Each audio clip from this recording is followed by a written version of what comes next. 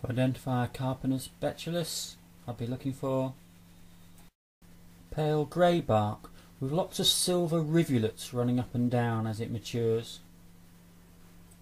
Male catkins appearing before leaf emergence, sort of muddy yellow colour.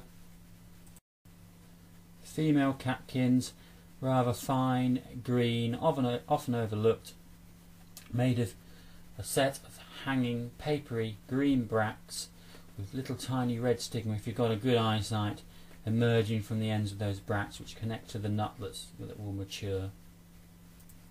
This tree has a very broad bushy form to it, and the fruit is a particularly distinguishing feature of this species, being in the form of a hanging raceme of many green bracts.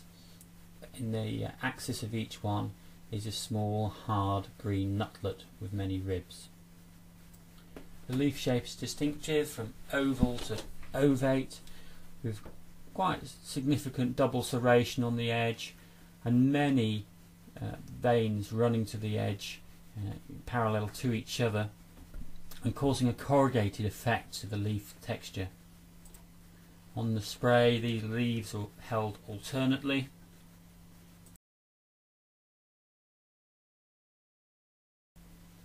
and the buds alternate on the brown twig, red-brown themselves with noticeable bud scales, slightly pubescent and snub-nosed, as opposed to the pointed bronzy buds of Fagus sylvatica, for which they are sometimes mistaken.